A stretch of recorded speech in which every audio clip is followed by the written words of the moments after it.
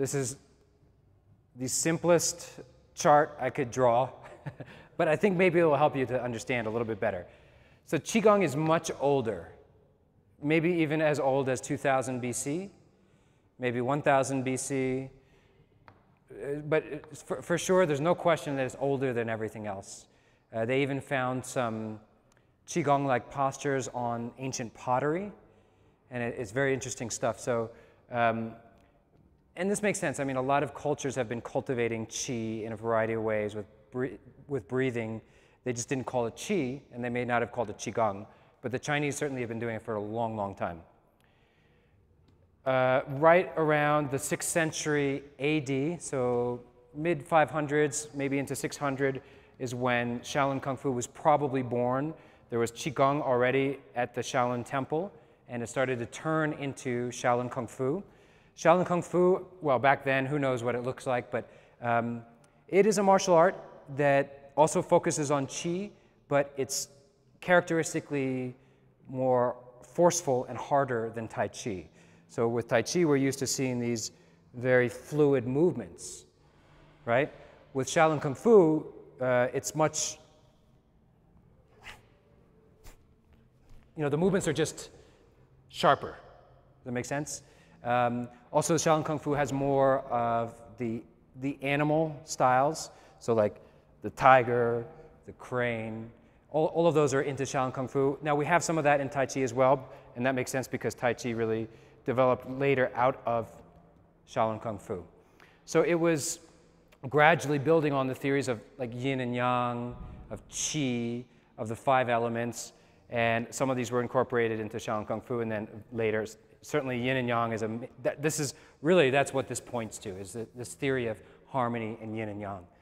But it's still just a martial art, and there are many other, there's a saying in Chinese that all martial arts came from Shaolin. So many other martial arts, for example, another one that is also works with qi is called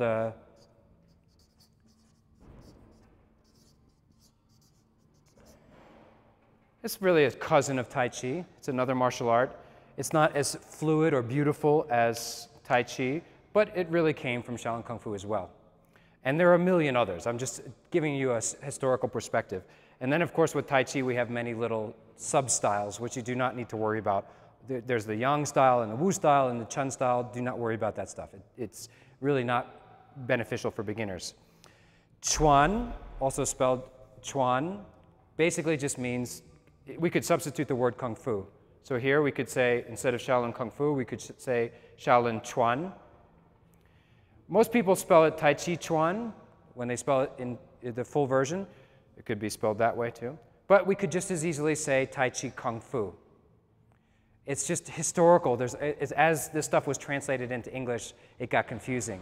Either term, Kung Fu or Chuan, means martial art. That's it. And usually when they're referring to a martial art in Chinese, they're referring to not just empty hands, but also weapons. It's a characteristic feature of Chinese martial arts is that there's almost always weapons training later. So Tai Chi, for example, has the sword. There's lots of weapons in Tai Chi and Shaolin Kung Fu. Obviously, you can't start learning, or it's not so great to start learning the sword until you have some of the basics of Tai Chi. But the movements, for example, my sword, the movements of the Tai Chi sword would also be very they would be very flowing, right? So they're not as sharp as some of the movements would be in another style. Make sense? Okay, questions. Does that give you a very basic overview of what Tai Chi is?